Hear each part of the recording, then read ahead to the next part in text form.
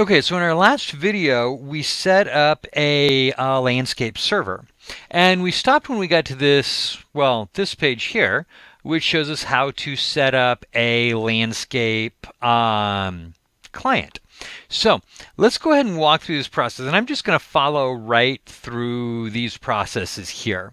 So I am going to issue the command. Let me blow this up to make it a little bit easier to read here. So it's apt update, which goes through and verifies that all of our packages are up to date. It updates all of our repository information. And then I'm going to do an apt install landscape client. And yes. Now, all I'm doing is I'm following along with these commands right here. The next one is going to be the landscape config. So I'm going to have to skip back out of this zoom level so we can see when we're done here. All right, so let me clear, and then I'll go back into my higher zoom level, make it a little easier to read as we put in this next command, which is landscape dash config dash dash. We're going to do computer title. And I'm just going to call this really creatively server 1 dash dash account name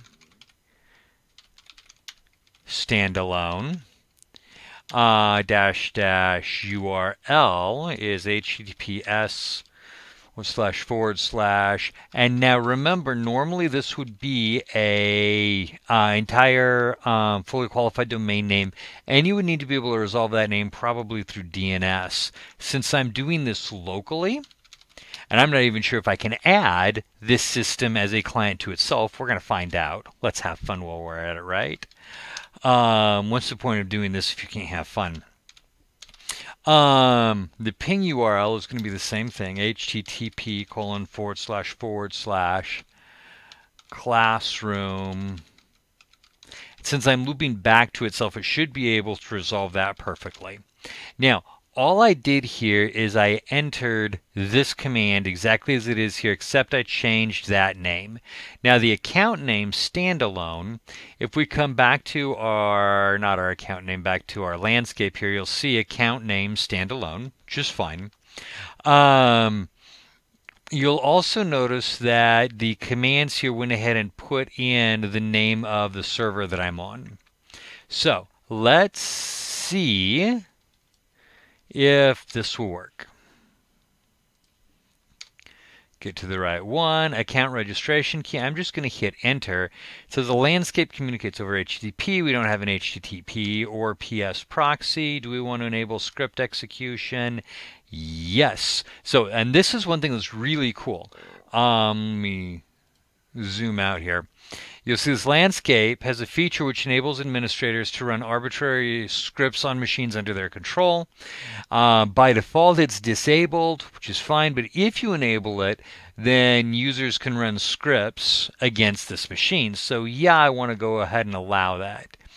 Landscapes are, by default, scripts are restricted to the landscape and nobody users. That's fine. We'll go ahead and go with that. You may also provide an access group for this computer. We don't, well, let's do just servers as our access group. And then any other tags, I don't need any other tags. All right, so this is going to set up the landscape client. Yes, we want to request a registration for this. Now, up here, it said we needed an account registration key. Let me come back over here to landscape, and you'll see the registration key says no registration key is required. Now, if you decide to get a registration key, what happens, you have to set up a Canonical One account. And when you go to do that, you can do that, and you'll walk through everything. You get to this page right here where it's going to ask for payment details. Now remember, landscape will run for 10 users. On an on-premises system will run for 10 users without needing to pay. And that's why over here it says no registration key is required. because we're limiting it to that. If you want more, you go through this process, you come here, you put in all of your payment information, and then add payment details, and then you can run it for more than 10 servers, or if you're doing a hosted system, you'll get $100 free usage, and then beyond that, it'll start charging this account. But since we're keeping it under 10, we should be fine. Now you'll notice we have a computer needing authorization. There's one computer waiting for authorization, and it's server 1. Awesome. Let's click on server 1. Here's the title, host name, the computer, client access group, tags. We're going to go ahead and accept this. And this server has now been accepted into our organization. So we have one computer available right here. One computer, and it will start giving us information about that system. And now we can start managing that system from this interface. So this is a generic information. Edit the computer information, ping it, when it was registered, some information about it, the tags, any annotations, any comments we want to save.